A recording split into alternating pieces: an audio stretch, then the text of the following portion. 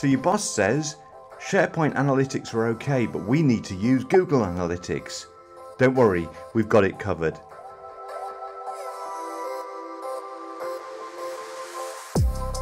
One question I get asked a lot is how can we track SharePoint usage using Google Analytics?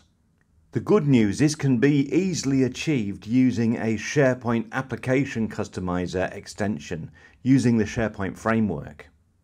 In this walkthrough, we'll go through what it takes to build that component and to start tracking using Google Analytics. The first thing we need to do is get a tracking ID. So we need to go to analytics.google.com and we need to have a Google account, of course. If you haven't set it up before, click the Start Measuring button, like in this example. Create an account name, accept the defaults, and click Next. Choose your time zone, a property name, it has to be at least 4 characters, and your currency. In our case, it's British pounds. Make sure you don't click Next at this point, but expand the advanced options and make sure that you choose Create a Universal Analytics Property. Make sure that toggle's switched on.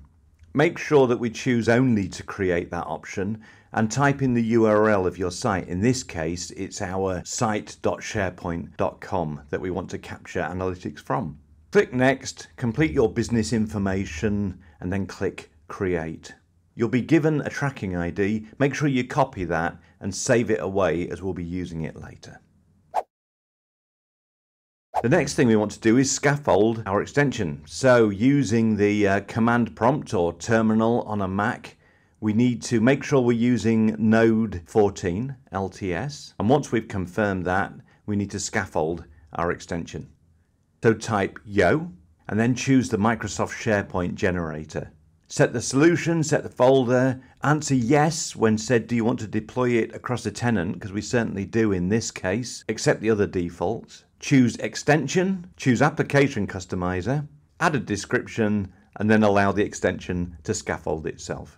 Finally, let's open it in Visual Studio Code. I do that from a command line by typing code .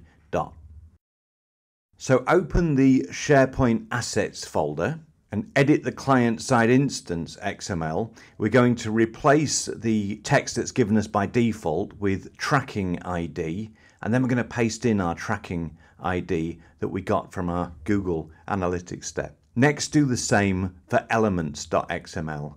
Replace that default value and add in your value. Of course, we could put a dummy value in here at any time if we wanted to deploy this to more than one site, and then we could configure it later, and I'll show you how to do that.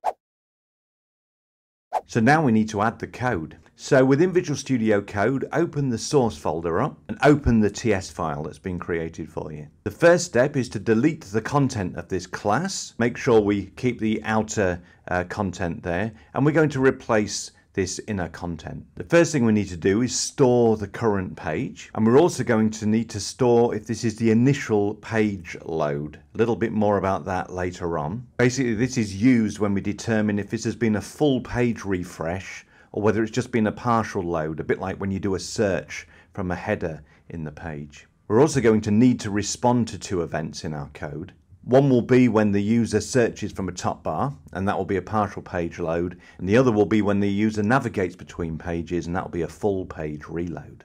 So we need to start with a couple of functions in our code. The first one we need is to get the current page and the path to it, and we're going to call that function getFreshCurrentPage. So it knows wherever it is to get that page. And we're going to store the result of that in our local private variable. So as we're using an application customizer events to track where we move, we're going to have to create our first function, and this is going to be called navigated event. So this is called when we navigate. We then get the tracking ID from our properties that we've passed through, and we write out an error, of course, if it's missing. But if successful, we save the current page to our variable navigated page. Now, if this is the initial load of the page, then we call the function real initial navigated event. And as we'll see in a moment, this scaffolds all the Google Analytics code that's provided to you by Google, but in a way that can be written out in React. If it's not the initial load, maybe we've searched from the top bar, then we call real navigated event for a partial page load. However, in both cases, when we update the current page, we need to record it so we can remember where we are. So looking at the function, we call the initial navigated event, we log it, and then we create a script tag, and then we load up the functions from Google and we append it to the header of our page. We can then create a temporary tag function to store in the data layer of the browser and to store our tracking ID and use it later on. Next, we need the code for a partial page load. And of course, we need to check that the Google Analytics code has been loaded so that we can call this from our function.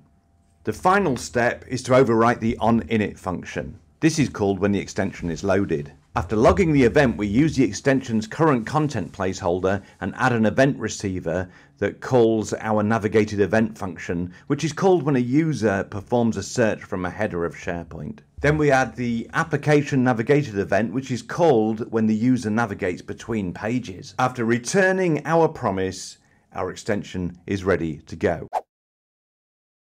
So we package our solution up by typing gulp bundle -- ship. Then we create the package by doing gulp package solution -- ship. We drop our package file into the app catalog. So once you've deployed it across the whole tenant, make sure that we tick that option.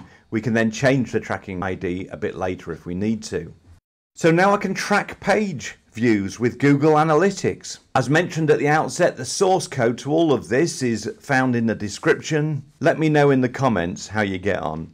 If you've enjoyed this video, then please do give us a like, and if you like this kind of content, then do make sure you subscribe and ring that bell icon so you never miss out on a video.